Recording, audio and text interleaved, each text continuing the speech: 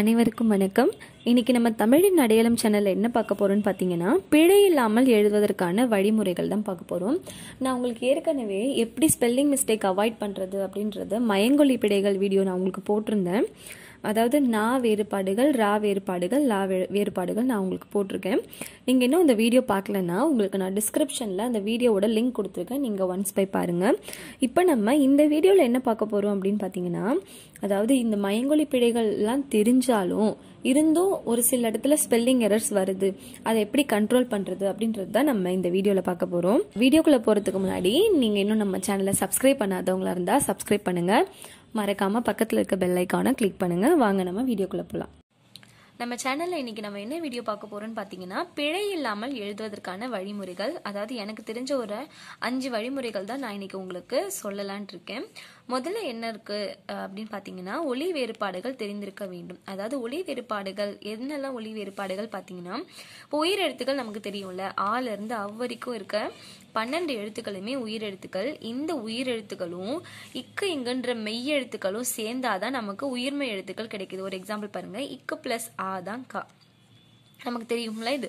So இந்த மாதிரி உயிரும் ஒரு மெய்யும் சேர்ந்தாதான் நமக்கு இந்த உயிர்மெய் எழுத்துக்கள் கிடைக்கும். இந்த 216 உயிர்மெய் எழுத்துக்களும் இப்படிதான் நமக்கு கிடைச்சது. இதுதான் இதுல நான் என்ன ஒலி வேறுபாடுகள்னா, இப்போ இங்க ஆ வந்தா க, ஆ வந்தா கா. ஸோ இந்த டிஃபரன்ஸ் தெரிஞ்சிருக்கணும் லெட்டருக்குள்ள. ஒரு சிலவங்க என்ன படிப்பாங்க, காக்கா கீ கீ குக்கு சொல்லுவாங்க, அதே மாதிரி தான் இதையும் சொல்லுவாங்க. ஸோ அந்த மாதிரி நம்ம சொல்லக்கூடாது. இந்த டிஃப்ரென்ஸ் நமக்கு தெரிஞ்சிருக்கணும். அதாவது இந்த ஆ சேர்ந்தா காங்கிற ஒலி வருது, ஈ உயிர் எழுத்தோட மெய் எழுத்து சேர்ந்தா கீ கிடைக்குது, ஈ எழுத்தோட மெய் எழுத்து சேர்ந்தா நமக்கு கீ கிடைக்குது. இந்த மாதிரி கூ வரிசை கூ கே கே கை கோ கோ க.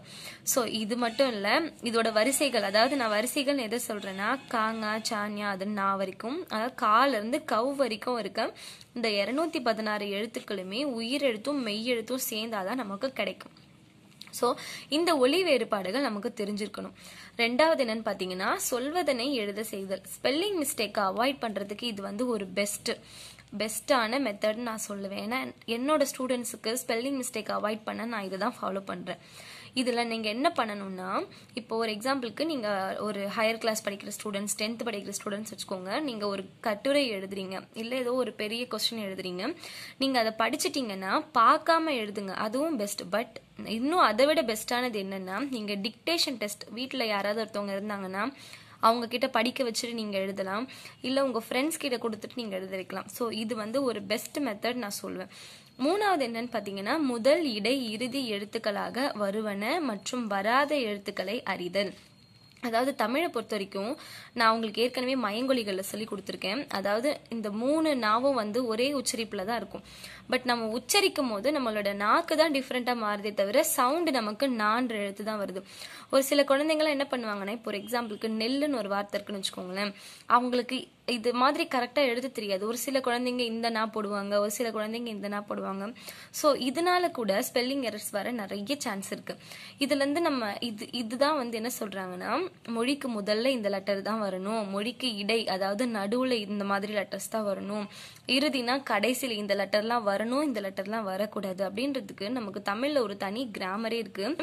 இப்ப நம்ம இதை முதல்ல முடிச்சிருவோம். நெக்ஸ்ட் நம்ம அந்த கான்செப்ட் குள்ள போகலாம். அடுத்து என்னன்னு பாத்தீங்கன்னா, சிந்தனை வாயிலாக கட்டுரை எழுதும் பயிற்சி அளித்தல். சிந்தனைனா என்ன?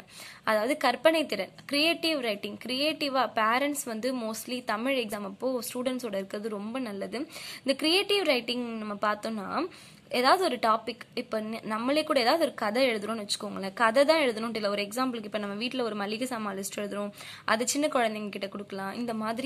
இந்த மாதிரி விஷயத்த, ஒரு சின்ன சின்ன விஷயத்த தமிழ்ல எழுதி பழகும் போது என்ன ஆகும்னா, ஸ்பெல்லிங் மிஸ்டேக் அவாய்ட் ஆகும். பெரிய பசங்கன்னா இந்த கட்டுரை எழுதி பழகணும்.